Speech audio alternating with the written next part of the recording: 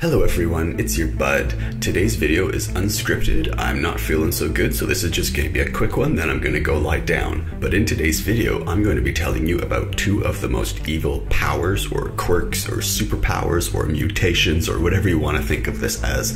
Whether you want this to be in DC, or Marvel, or in My Hero Academia, whatever you want, or Dungeons & Dragons even. Whatever story you can think to put these powers in is up to you. However, these are the two most evil powers that I have ever thought of. Number one is going to rely on a power of transforming a person into a weapon. Now, there are many shows that do this, but the one that I'm going to hone in on as an example is Soul Eater. So imagine if a person had a quirk or ability to transform a being into a weapon. Now that would be against the being's will, sort of just like an enslavement thing. Imagine if they could transform you into a weapon, and then if they could, like, with a snap of a finger, make you not a weapon again. Now, I'm not 100% sure if they would have the ability to change the person back from a weapon, or even if they would want that ability. Perhaps they have that ability, but they just choose not to use it, and they just choose to keep whatever person they turn into a weapon in that form. And perhaps the only way to have a person who has been changed into a weapon change back is to have the original, like, curse be lifted, possibly by killing the person who did it. So someone who has been turned into a weapon by this evil person might only be changed back when that evil person dies, or maybe it's a will thing that you just have to defeat the person and make them free them, and once they've been freed they can't be changed into a weapon again unless it's a physical touch. I always imagine this would have to be by physical touch, so if the person can touch you, they can change you into a weapon. Now, the second most evil person, this is not in order of like who's the most evil or who's not. These two together are the most evil pair of superpowers or quirks that I can imagine. Again, I believe they would have to touch the person to make this work, but their ability would be to make a child or a clone of whoever they touched. Now imagine if someone was fighting, say, All Might or Superman or something like that, and they just touched the person, and all of a sudden a glowing energy appeared, and that energy solidified into a small baby, and that baby was the child of whoever they were fighting. So it could have been All Might or Superman or whoever you want to think of. Batman. Imagine if someone went up to Batman and used this ability, and all of a sudden that evil person was then holding in their hands a child of Batman. So the evil part here isn't that they're doing damage to the person they're fighting. The evil part is that they've changed the priorities of the one they were fighting. So imagine if this person with a quirk was fighting All Might, they touched All Might, then backed away, and All Might was like, "What? You just touched me and backed away? What was that?" And then all of a sudden in that person's hand, a small baby appears. And that baby is then passed over to the other person, who then instantly turns it into a weapon.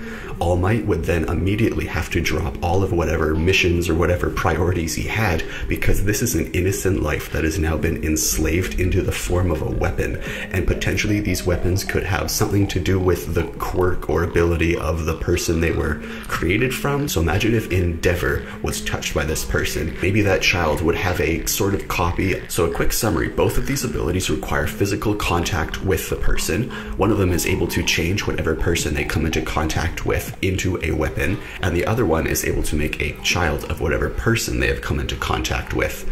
And yeah, so that's like a super powerful evil combination. Like I said, I thought of this originally in like maybe some D&D or like a superhero world, kind of like My Hero setting.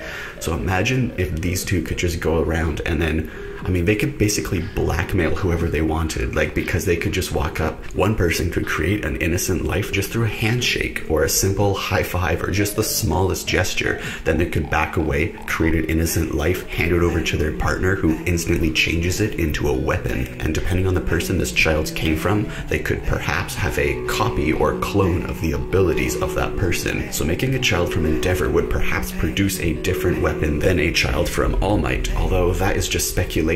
Perhaps the weapon the child turns into has a variety no matter what. Now, I'm not 100% sure if the person that can create a child could do that multiple times for each person, or perhaps they could do that only once. Perhaps they could only have one of these childs in existence. for each person. So then they couldn't like make, you know, like 12 different All Might kids, hand them all over to their person who could make 12 different All Might weapons. Although I'm not 100% sure. This is all up to you. What do you think would be better? Do you think it'd be better if they could just, like, every single time they punch someone in the face, they could walk away, create a new life, hand it over, have that change into a different weapon, walk over, hit them again, and then just again, like every single time physical contact is made, that person could back away and create a life? Do you think that should happen, or do you think it should only be allowed to happen once per individual this person has come into contact with?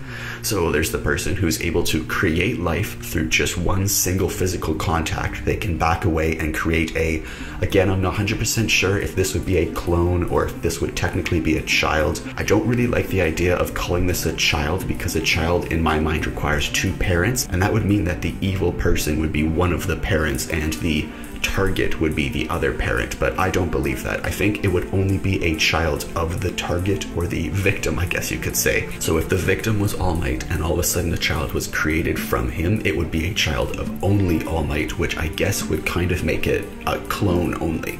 So yeah, it's not a child because it doesn't have the genetic information of two people. It does not have the genetic information of the evil person. Although feel free to make whatever changes you like to make this fit for whatever you want, because I think things would get 100 times worse if the evil person's DNA was mixed with whoever their target was, like, because that would create a whole thing of like imagine an anti-hero. If an anti-hero, like let's say Guts, if someone walked up to Guts and did that power and they were like, look, here's a child, are you going to save it? I'm going to hand it over to someone, they'll turn it into a weapon and it'll be enslaved forever. Like, someone as an anti-hero, would they be like, oh well, I have more pressing goals, and just walk away? Would they feel like it was something that they had claim to if it was kind of mixed with the evil person who created it? I feel like some of the evil people or more anti-hero people would not save the child if they knew the child was part them and part the evil person that created it.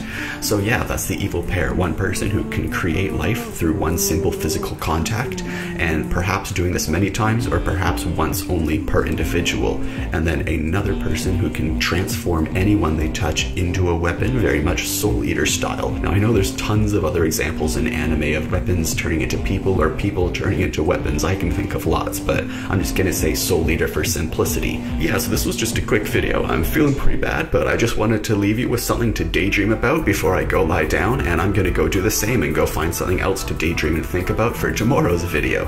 So if you like this idea, leave this a like and I can share more of my original ideas. There are tons, some of them are good, some of them are bad. And anyways, excuse the art here. As I said, I'm not feeling too good, so I'm sure the art here is going to be pretty minimal, but at least you will get the understanding of what I'm talking about. So leave this a like if you want more of my hero or quirk or superpower ideas. Subscribe for daily videos. I make a new video every single day on this channel to make sure that you have something to watch and be entertained by during all of this. And leave any questions or suggestions in the comments below, and I'll see you in tomorrow's video. Thanks for watching.